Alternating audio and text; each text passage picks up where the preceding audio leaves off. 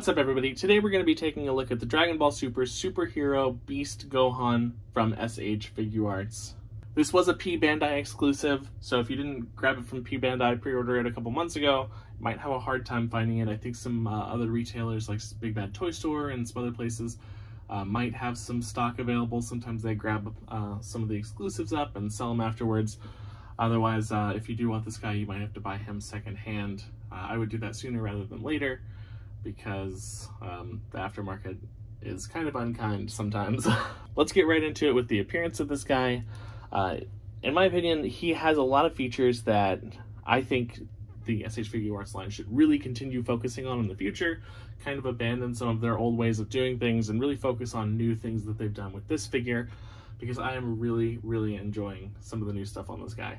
What stands out the most to me on this guy, he does have a little bit of paint on him, mostly some like highlighting around the edges of his gi, but nothing like too crazy. A little bit of paint detail on the legs, and that's kind of like one of my gripes. I really don't like when they do like a flesh colored gi, and then or like a purple or a blue gi, and then they do like flesh colored paint on top of it.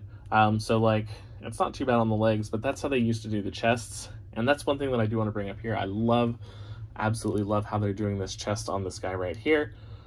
So we've got the actual flesh colored plastic with a very soft rubbery gi on top, and that allows us to have holes in the fabric that actually look like fabric holes.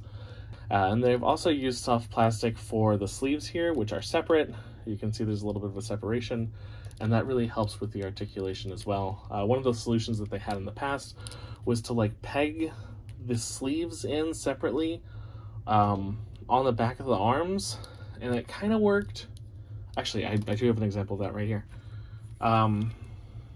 They would peg them like extra pieces on the back of the arms, and it works, but man, sometimes you get some like really ugly stuff like this, where you have like a butterfly joint, and it's like it would come out and you'd be like, ooh, how do I even cover that? Don't have to worry about that here. And I mean, he's still got the butterfly joint. It's not as egregious as Piccolo's, but he's still got that ability to like flex it in and out. And that because it's the soft plastic, it acts just more like fabric in this case, and I think that that's awesome. And it's a soft rubber plastic that I'm like not worried about like tearing or anything, so I think that's great. A little bit of dark paint along the bottom of the hair, and then everything else is much lighter. Even a little bit of paint here to show some skin from behind. Really looks good. Articulation, if you're familiar with the Dragon Ball Figuarts line, you're gonna be familiar with this. Like there's no secrets here. There's no like major changes in my opinion. Head will go all the way around, honestly. Does not look very far up, but will look very far down. And I thought it would be like the hair that's hindering the up, but it's really not. Like the hair is not even like touching. So it's just a relic of the neck being so like beefy, I guess. Not much of any kind of like diaphragm movement. I can't tell if there's like a separate diaphragm thing in there or not, but with the combination of whether or not there is a diaphragm and the waist joint here, we can get him bending over a decent amount, an okay amount. And then, but see, like, even then, that's with his legs, or this is without his legs. So a decent amount of forward, decent amount of backwards, and then of course left and right is no problem at all. Arms, look for this double joint. Fantastic double joint, almost all the way up. That's so awesome. So good. We've got nice little ball joints here. Not really hindered by his wrist wrap at all. Really solid. Looks great. A bicep swivel, and then like I mentioned, a little bit of a butterfly joint in the shoulder. It is a little hard to kind of get it going with the rubber pieces in there. To his legs, all the way up, all the way out to the side. no back because, you know, he's got that butt piece. Some people prefer like this solution where there's like cuts and it lets things go all the way around. But I've also seen that some people really hate that. So kind of up to you. I think that this looks better on Gohan, and I don't mind not being able to go all the way back. Like, I'm not gonna have him kicking somebody from behind. It's just not gonna happen. Goes all the way up. Awesome, awesome full bend on that double jointed knee. And then foot goes decently back, a little bit forward. Got a little toe pivot. And pretty solid rocking, both left and right. Ankle rock is really important on the Dragon Ball line because you really do have characters getting into some low poses with this line. So the ankles really help. This guy is dynamic. You're going to be able to get him into like some cool poses, some cool fighting. Cool fighting poses.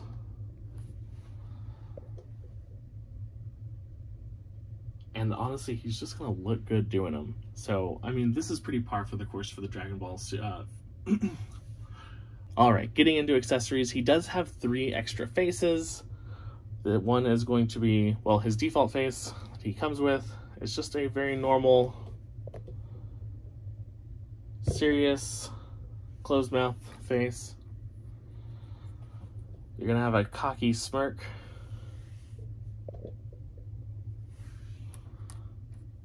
You're going to have a more angry, teeth gritted face. And then you are going to have an open mouth, yelling face. And all you do for these is you just pull the hair off, pull the front layer off. Then you remove the face. You slide a new face in. It's always funny to me, like, how the Dragon Ball line has to, like, re-engineer heads every single time because of the hair. And, like, they have to figure out, like, how to integrate removing the face with the hairline and everything else. He does come with 1 additional face, but it's not really for this body, I don't believe. This is going to be an extra face for the regular Gohan from that movie. So if you have Gohan from that movie as well, he had a lot of extra parts that were spread across different releases. I think parts were released with Gamma A, or Gamma 1 and Gamma 2, as well as one other figure, I think Pan. So this is him kind of like mid-transformation because he's got his teeth gritted, but his eyes are also red.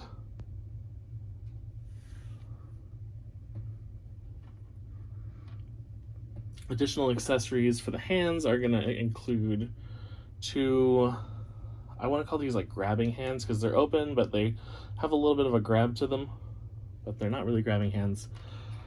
2 completely open palmed hands. 2 martial arts fists, or hands, open hands.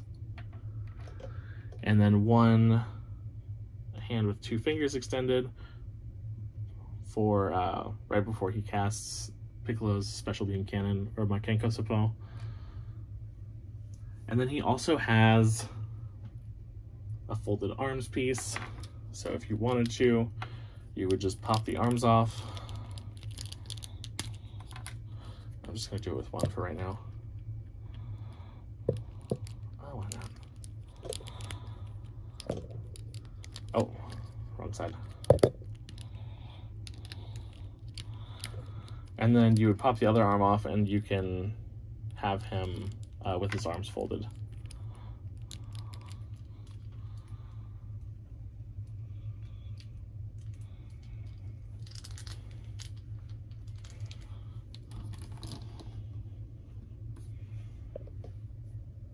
And then the last thing that he does come with for accessories is honestly like super important for the Dragon Ball line. It's very frustrating that so few of these effect parts like come with characters or even exist.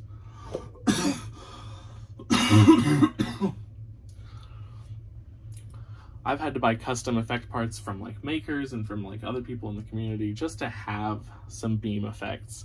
And so this one is one of my favorites. It's Piccolo's Special Beam Cannon, or Makenko Seppo, and it's what Gohan uses in the movie as like his like final finishing attack. And it looks really good.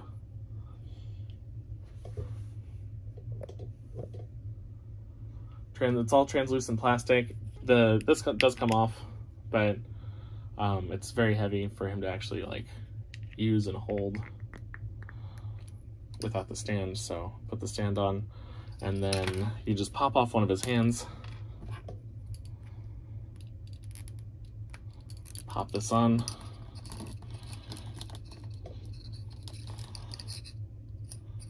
and then you can have him doing Special Beam Cannon. Oh. Looks really good, would look awesome in a display as well.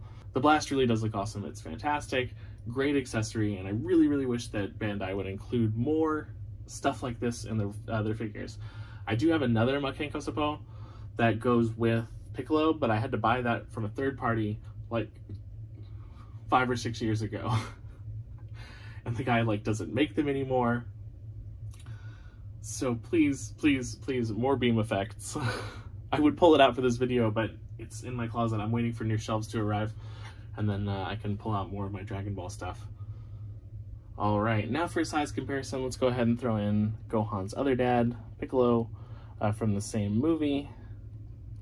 Let's get him in there so that he actually wants to stand up. Piccolo's quite a bit taller, but a little bit frustrating. I think Piccolo should be like a lot taller, but oh well. This is Mezco Power Ranger.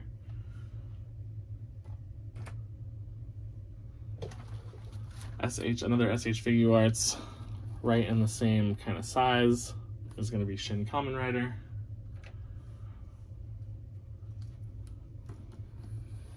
$1,000 toys as well.